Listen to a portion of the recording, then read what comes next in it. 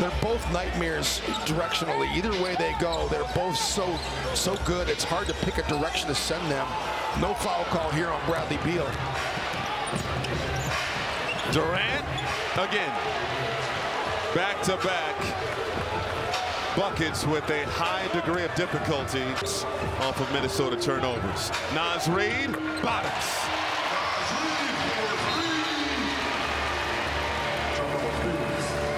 Frank Vogel calls timeout.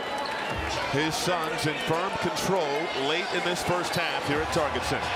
And now we have a scuffle here near the Timberwolves bench.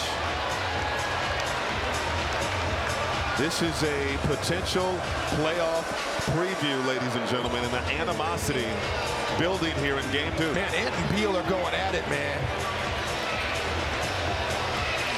There's a lot of smack talk coming out of Bradley Beal's mouth, directed at the wrong guy. Officials will sort it all out during this timeout. Courtney Kirkland took a look at his just double technicals. You see Beal knocking the ball out of Edwards' hands.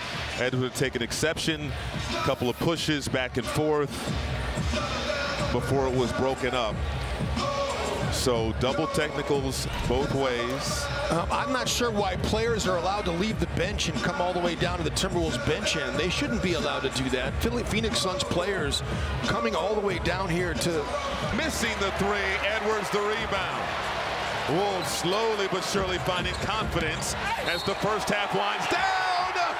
Bucket and the foul. Anthony Edwards is fired up, pushed by Bradley Beal.